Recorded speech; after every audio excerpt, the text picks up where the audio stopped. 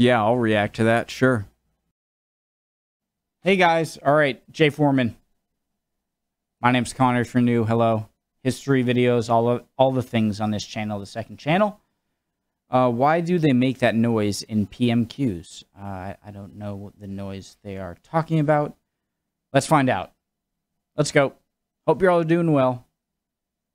This episode of Politics Original link to the video, top of the description. Unboring is brought to you by the Great Courses Plus. Have you ever watched Prime Minister's Questions? It's brilliant. Every Wednesday at midday, MPs are given Is there a higher setting? Nice. 30 minutes to ask the Prime Minister any question about anything they like. She doesn't know what the questions are going to be, and she has to answer all of them on live TV. It gives the PM a chance to prove how good she is under pressure, and the leader of the opposition, who gets to ask 6 questions, gets a chance to prove himself as well. Labour. Democracy at its best. No, I don't care what your political affiliation. Sorry. Or is it?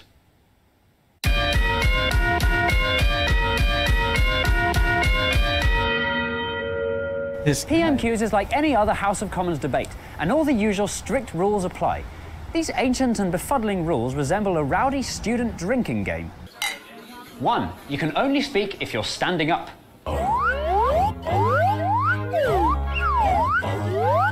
2. No second-person pronouns. You have to say, Mr. Speaker, does the Prime Minister agree? You can't say, Prime Minister, do you agree? Oh, will...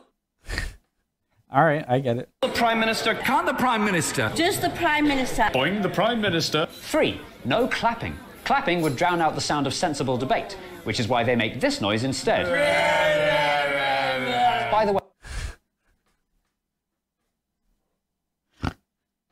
I just snorted. Phone. That used to be the words hear, hear, but it slowly evolved over time to sound more like ear, and then ear, and then eventually 4. No names. The members refer to each other as the Right Honourable Gentleman, My friend. my honourable friend, my honourable friend, Her friend, the member for North East Bedfordshire. and so on and so on and so on Even if they're not friends over there. and so on and so on.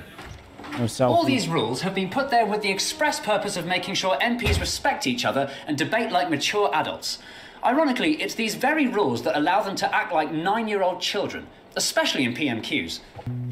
Most of the PM's answers are surprisingly polished and well-rehearsed. Like a good stand-up comedian, she's an expert at dealing with hecklers and segueing into her own material. Sorry, the only thing I don't like about this that I do prefer in one of the few things I prefer over in the U.S. is that I love a lot of the traditions and stuff like that. I think a lot of it's better, you know, going up and answering these questions, and you got to answer them.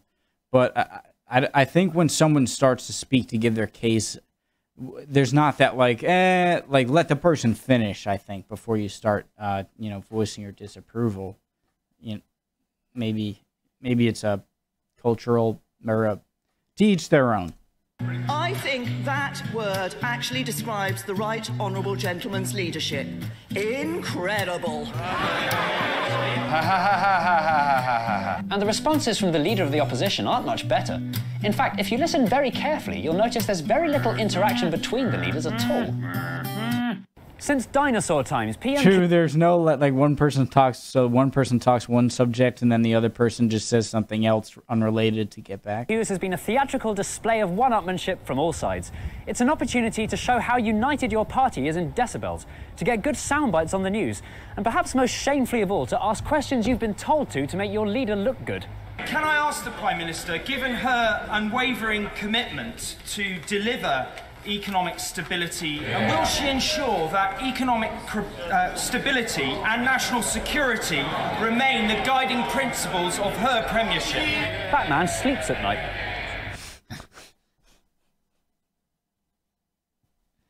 Is it true you're amazing? PMQs shows politicians at their very worst and can put people off politics entirely. So that's why some people are now calling for the whole thing to be scrapped. But for now, Prime Minister's Questions is here to stay, and it looks like it'll be with us for many more Wednesday afternoons to come. And that noise they make will probably evolve into...